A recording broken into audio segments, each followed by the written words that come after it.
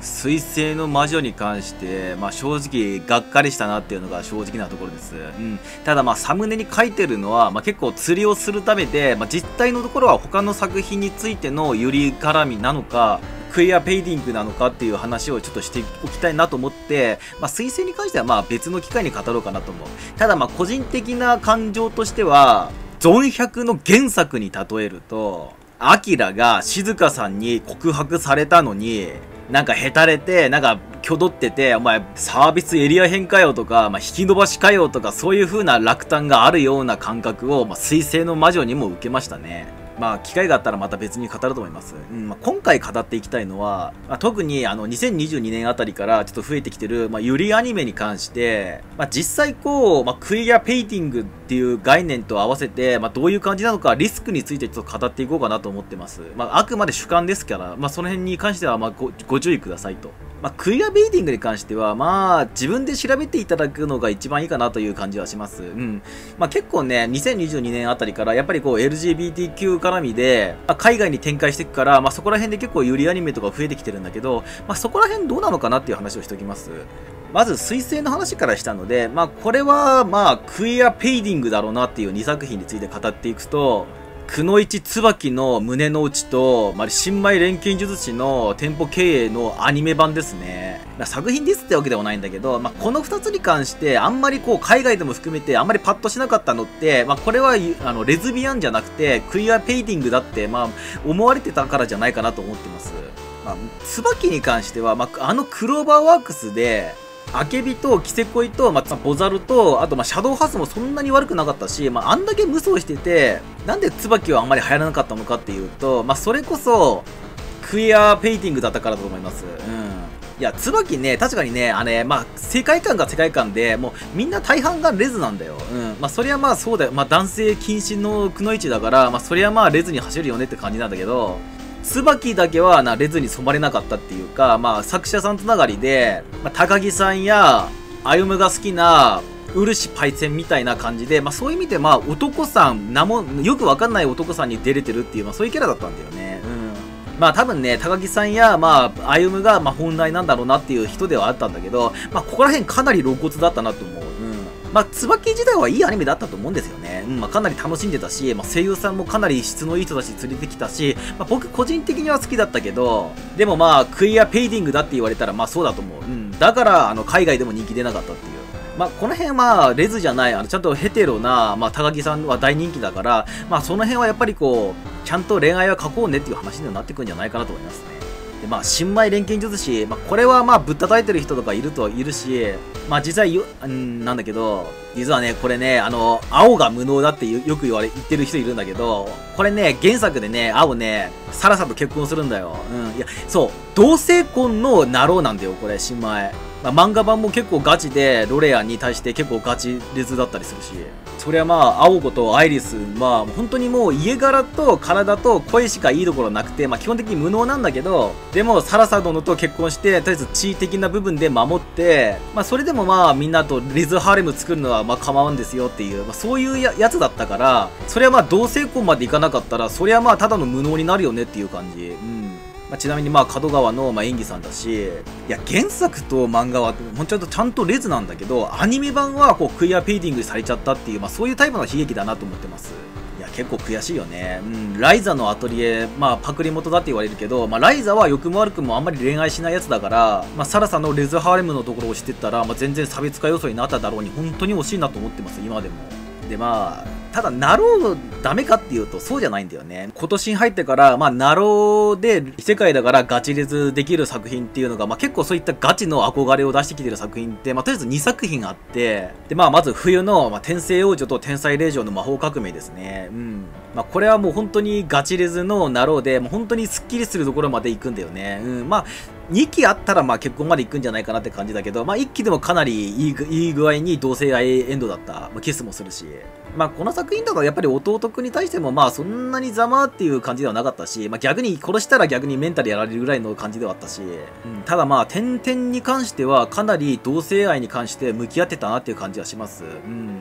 結構子供産みたくないから有利に走ってるっていう部分もやってたしね。まあ、天々に関しては本当に海外人気も、まあ、のんけのお隣の天使様と並んでたような気もするし、あと、まあ、制作会社のディオメディアさんは、まあ、女性向けの、まあ、聖女の魔力と、あと、まあ、ロンってやつの漫画も、まあ、結構 BL っぽいやつやるから、まあ、そこら辺でかなり、のし上がっていくんじゃないかなと思ってます。で、まあ、実際にアニメ作られたらどうなるかわかんない作品ではあるんだけど、秋アニメ。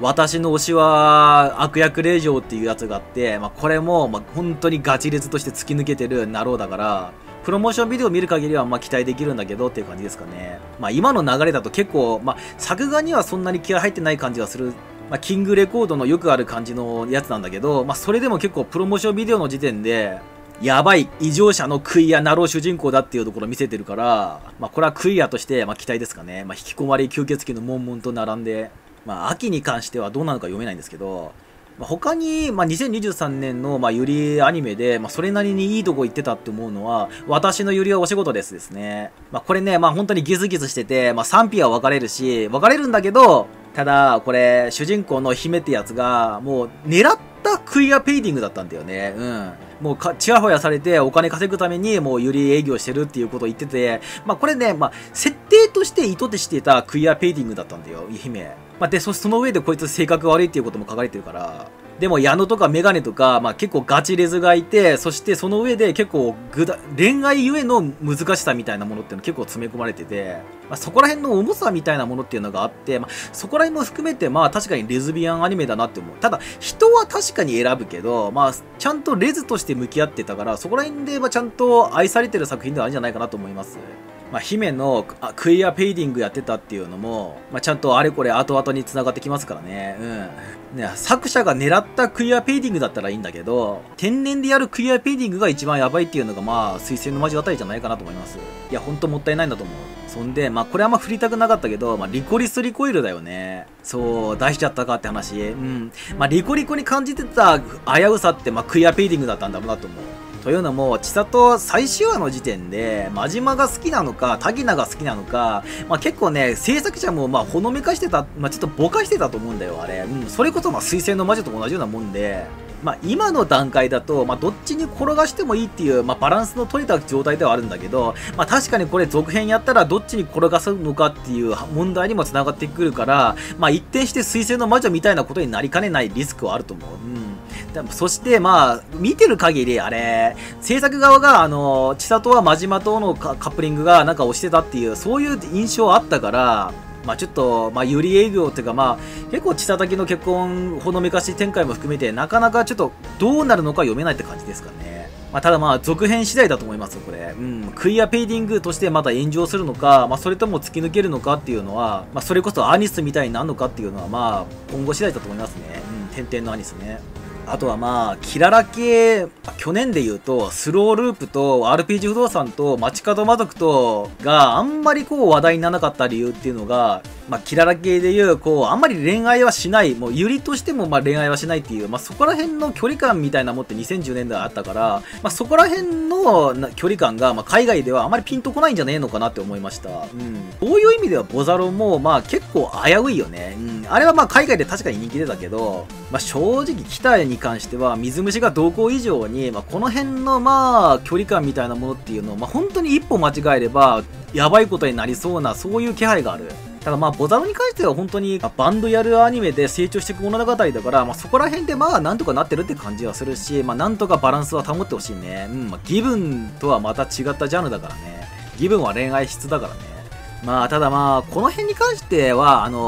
キララ系自体がやっぱりこう、クイアペイディングっていう、まあ、感じってのはあると思う。街角魔族のシャミ子とモモとかは、まあ、結構ガチで、まあ、恋愛関係はあると思うんだけど、でもあの二人が恋愛関係になってほしくないっていう意見があるんだけど、その中キララ系みたいな、まあ、恋愛忌避みたいなものがクイアペイディングなんじゃないかなって思うよ。この辺に関しては、まあ、ボザルがどんだけ保てるかっていうのもあるんだけど、まあ、コミックファズだよね。うん。レベル1魔王とワンルミューシャなんかは、まあ、魔王閣下が結構、まあ、元男で、まあ、結構トランスっぽいところもあるからこそ、まあ、それなりに意外と保ってるっていう作品ではあるから、あと、アイスとなんかはガチレズだし、魔女は満月に咲くは逆にヘテロちゃんと恋愛してるし、まあキララ系っていう、まあ日本だけでやってたら、まあ恋愛忌避でもよかったんだろうけど、まあ海外に売り出していくってなると、やっぱそこら辺ちゃんとしなきゃいけないんじゃないかなっていう感じはする。まあボザロがどうなのかだって感じですかね。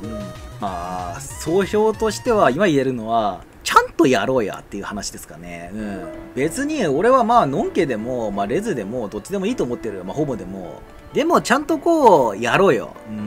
まあ、そこら辺正直な話、なろうで一部でそういう同性愛に対してガチで憧れてる人たちの方が、まあ結構ブレーキ外れてんのかなっていうのは、まあ、点々や綿押し見てても思うしね。